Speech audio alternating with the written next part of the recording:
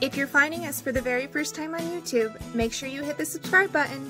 For anywhere in between, please follow us on Instagram and Twitter at BeFreeNC to stay up to date from Chastity with Be Free Nature Center's gardening tips and tricks. Gardening made simple. Hey guys, Chastity here. Alright, so what we're going to do, this is the first project of the year, so I'm very, very excited. We're going to go ahead and plant some lilies, allium. We have 3 different types of allium. I have a purple allium, which my boyfriend Mitch, he gets on me all the time for mispronouncing it. So just a little disclaimer, I'm not the best with pronunciation sometimes. It's just who I am. I try, I get better. It takes me some time, but generally I end up saying it correctly. Which, speaking of, I think he told me it's allium, not allium. A-L-L-I-U-M. I think that's what it is. Let's take a look at one of them. Yes, A-L-L-I-U-M. So this one we got from High Country Garden. All right. Gardens with an S. I love that company. We've ordered from them a couple times. They know when to ship the product in your zone. The product is good. It's, you know, I haven't gotten any rotten bulbs or anything like that, so it's good. There's just a large variety. The website's user-friendly. It gives you the flower specifications of each plant, flower, whatever, all of the types. So today, we have that Purple Sensation.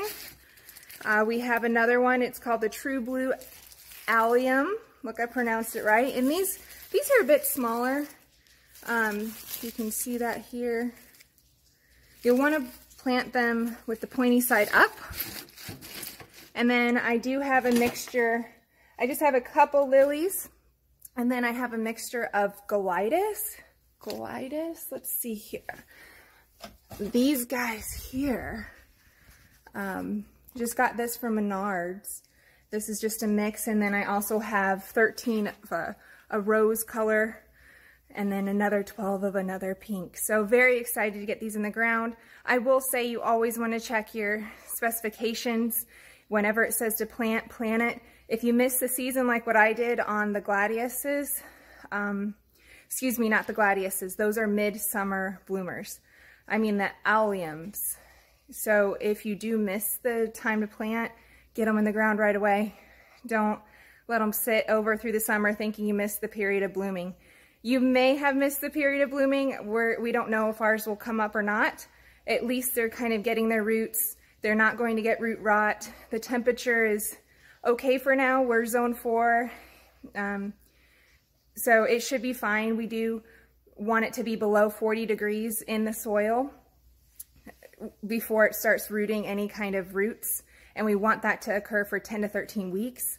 Again, we miss that period generally in our zone 4. You'll want to plant them in October so they can kind of get that hardiness in themselves before the winter and establish those roots for 10 to 13 weeks under that 40-degree temperature.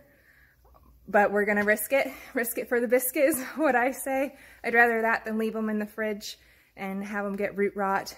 So they were already in the fridge over the winter because I didn't really understand that I couldn't plant those bulbs here in the spring. So we'll just kind of see how it goes, and hopefully throughout the season we can show you that they are blooming. And if not, we'll wait until next year. I don't know if we have to dig those up. I'll have to double check on that. I do know the gladiuses will need to be dug up probably just before or just after the first frost in the fall, kind of early winter.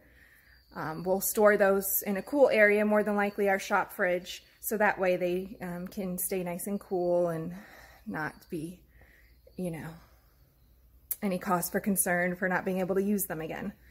All right, well, that's all I had. I just wanted to add that I'm about to do my first set of planting, so I hope you are too.